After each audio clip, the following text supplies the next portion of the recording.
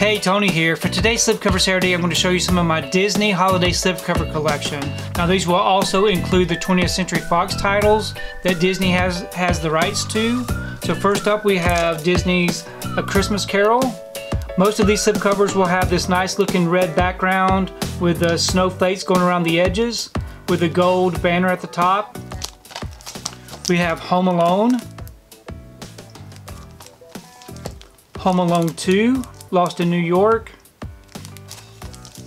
We have the Home Alone and Home Alone 2 double pack.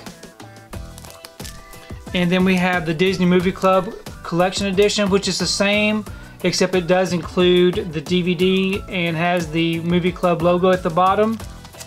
Okay, we have Mickey's Christmas Carol with this nice looking slipcover. We also have Mickey's Once Upon a Christmas and Twice Upon a Christmas 2 movie collection. Miracle on 34th Street. The remake of Miracle on 34th Street, which is a great film. The Muppet Christmas Carol. The Nightmare Before Christmas. The Nutcracker and the Four Realms. The Santa Claus. Santa Claus 2.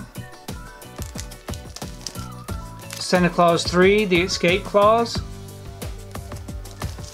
And we have this triple pack with all 3 of the films.